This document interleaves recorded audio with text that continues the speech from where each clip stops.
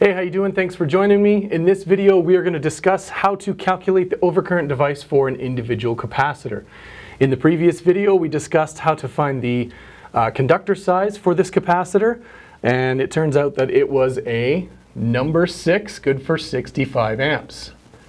Now, if this was a general load, we would need to worry about the ampacity of this conductor because according to section 14, that's how we would size our overcurrent, was based off the ampacity of the conductor. However, this is one of those loads that's dealt with somewhere else in the code. We can ignore section 14 as far as sizing overcurrents off of ampacity.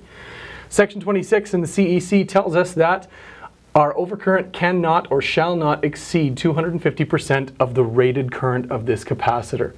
In the previous video, we figured out that this was a 48 amp capacitor. That's the magic number that we're going to use for every calculation dealing with this capacitor. So to apply this 250%, we're simply going to take this 48 amps times our 2.5 gives us 120 amps. Now, when we take this number to table 13, we need to keep in mind it tells us that we cannot exceed 250%. If I was to go with a 125 amp overcurrent, I would be exceeding the 120 amp allowable. So I go down to a 110 amp overcurrent from table 13. I hope this helps. In the next video, we'll take a look at calculating tap conductor sizes for capacitor banks. Thanks for watching.